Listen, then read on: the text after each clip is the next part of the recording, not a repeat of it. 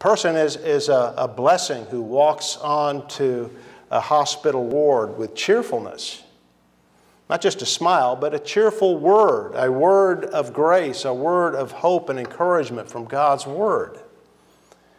There is so much more to Christian ministry than doing this, than preaching or teaching. That's at the center of it, but that's not all. There's so much more. The church needs servants. In his latter years, Cornelius Van Til, who was a professor of New Testament at Princeton Seminary and then went to Westminster Theological Seminary, where he ministered for many, many years in the classroom and in preaching, got to the point in his latter years when he could do none of that. He couldn't teach, he couldn't preach.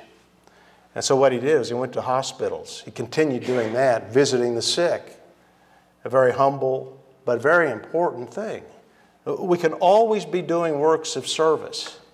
All of the gifts that